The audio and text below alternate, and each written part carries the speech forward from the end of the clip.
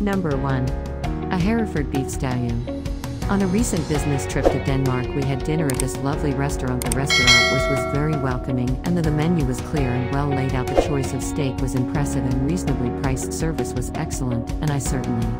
More dear Doncaster Tony, thank you for your feedback. We really appreciate it.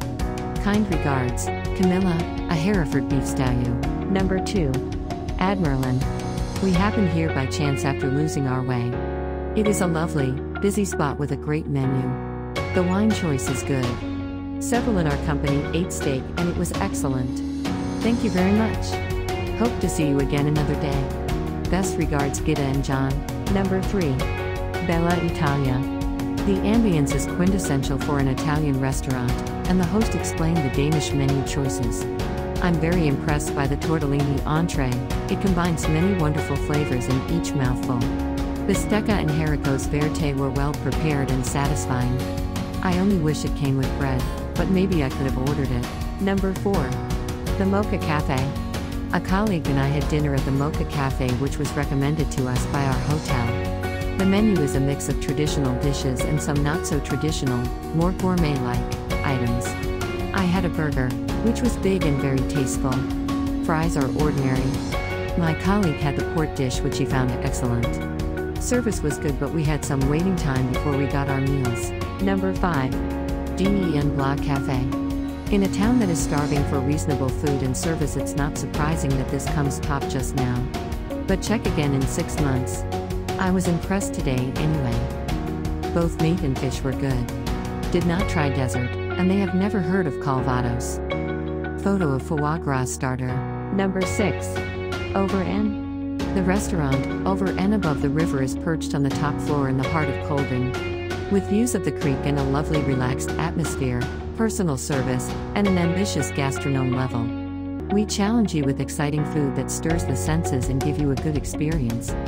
Basically, we work with Spanish ingredients as we have great experience in this field, but also uses many other international commodities post-season. Number 7.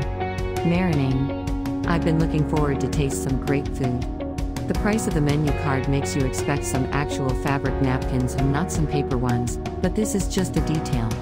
The service was very bad, though there were only 3/4 tables. It's never pleasant to have a non-smiling waitress tossing to your table the menu cards. I ordered some prawns with chili and garlic.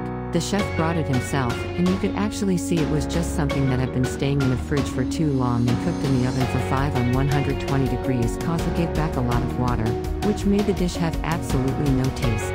Number 8. Kolding Koldingus. Kolding Koldingus is located at the Danish royal castle, Koldingus, in the town of Kolding.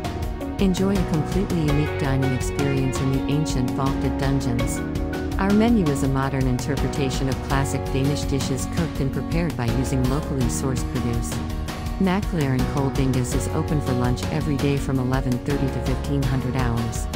Here we serve our popular lunch buffet with Danish classics like herring, prawns, smoked salmon, liver pate, meatballs, frikadeller, potato salad, rib roast, and much more. Number 9.